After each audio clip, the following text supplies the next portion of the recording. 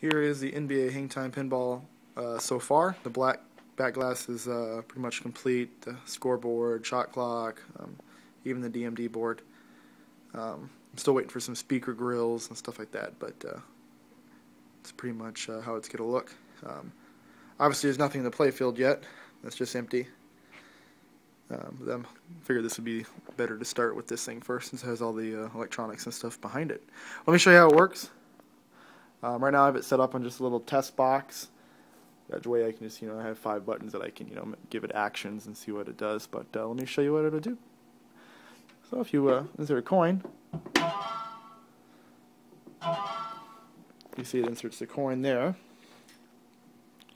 And then if you were to push the start button, this is what would happen.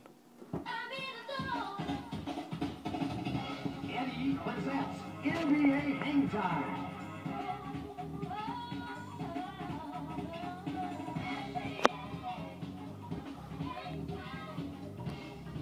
And then this is when you get the ball.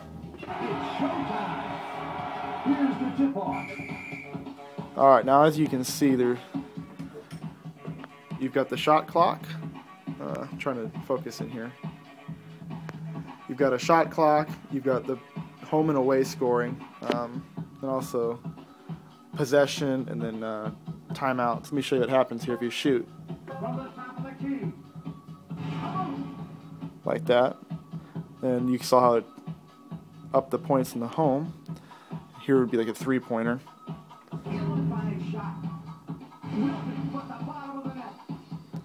And it's set up on random play like you guys saw before, so I can, if I push 3 again and 2 again, it's different.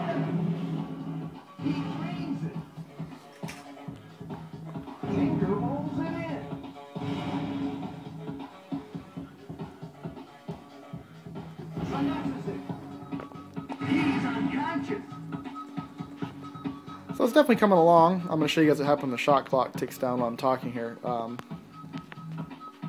But yeah, I'm going to have to figure out a way to, so you can actually shoot baskets in this, which will give you 2 points and 3 points. I've got a bunch of ideas for it.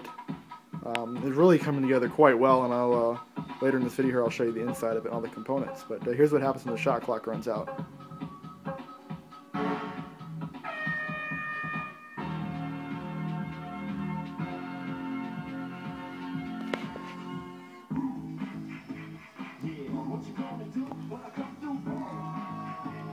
So it'll do that when if it was a game over. If your shot clock runs out when you have the ball, and you still have a couple more periods left, it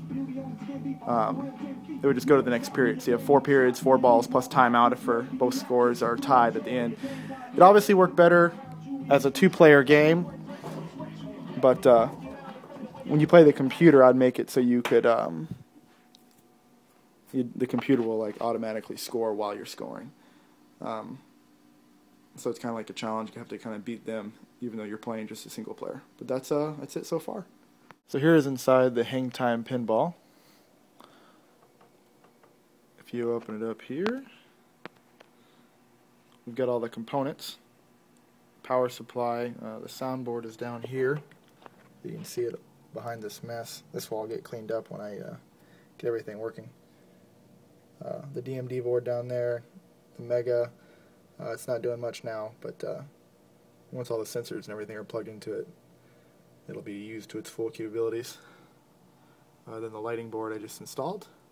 This is nice. I made it so it always disconnects, so you can, for example, you can just unplug it so all the lights will be able to plug in and out. There'll be more shift registers.